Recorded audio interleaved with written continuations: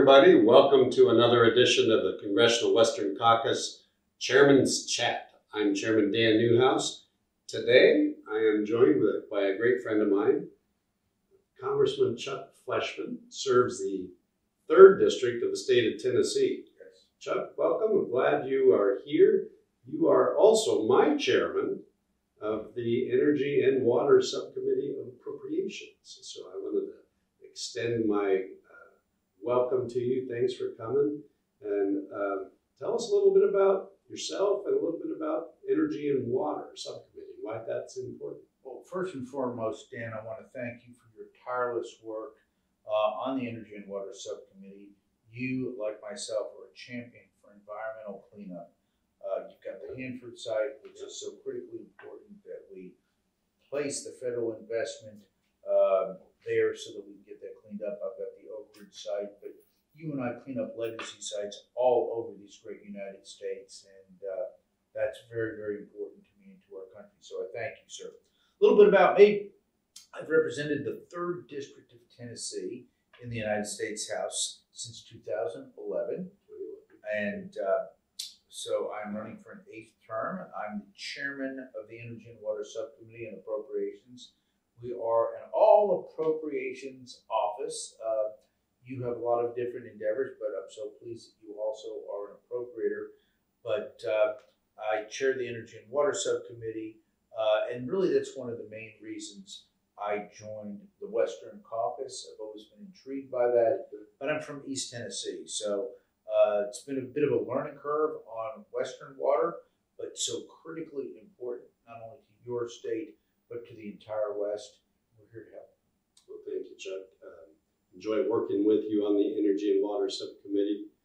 And I was going to make a joke about this, but you are rightfully proud to have Oak Ridge National Laboratory in your district.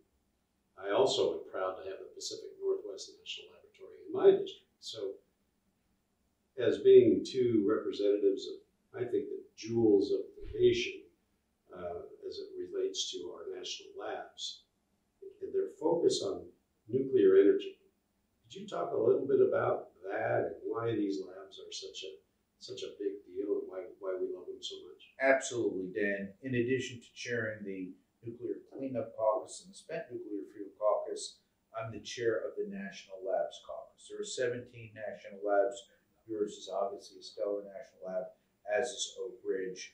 They are so critically important. The scientific research that is done there, the work that some of them do for the NNSA, but these are really America's crown jewels in terms of research.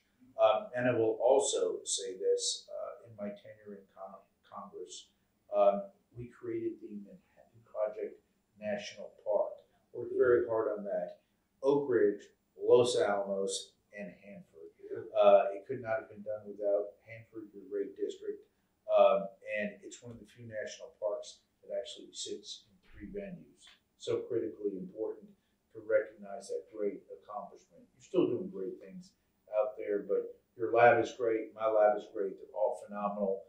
We need to continue to fund them. That is done through, obviously, the Energy and Water Subcommittee and Appropriations, and you've been a great advocate for that, and I thank you. So, Chuck, if you look at Tennessee and Washington State, a lot of people probably wouldn't see a lot of similarities, but you've got the Tennessee Valley Authority.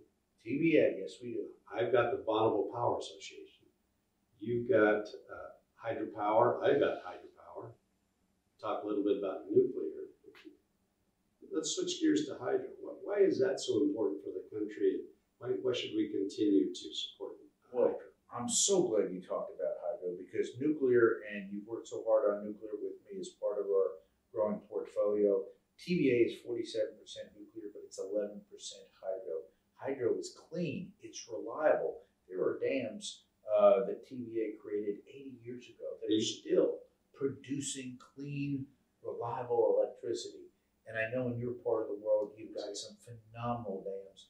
And we're going to need more power for more electricity as our nation continues to grow. I mean, some of the estimates are staggering.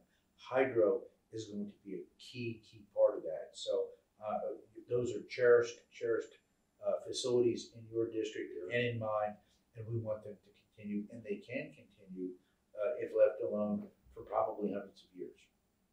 Well, Chuck, Chairman Fleischmann, it certainly gives me a lot of confidence to know that someone like yourself is in charge of such an important committee under the Appropriations Committee. Energy and water is key to my district. I know it's very important to yours. It's very important to people around the country as we go into the future. As our population grows, our energy needs grow, certainly our water needs grow.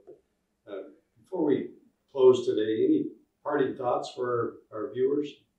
Well, I do think it's very important to also stress, Dan, that you and I come from the same party, but there's tremendous bipartisan and bicameral support for the things that we advocate for.